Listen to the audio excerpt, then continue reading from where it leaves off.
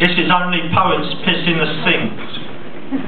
Only poets piss in sinks. It is a cold Seattle night. I can't be bothered to get out of bed and go all the way to the toilet, I tell her. It's only out through the kitchen, she tells me. If I'm at home, I just open the window and piss into the backyard. She lifts her head from the pillow and holds me with her dark eyes. Really, she said?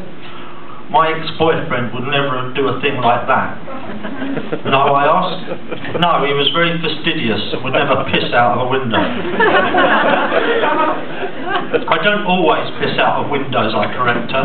Sometimes I piss in the sink instead. She looks at me. Well, he certainly wouldn't have done that either. Why not, I ask. He just wasn't raised that way, she says heavily. Well, nor was I. Then why do you do it?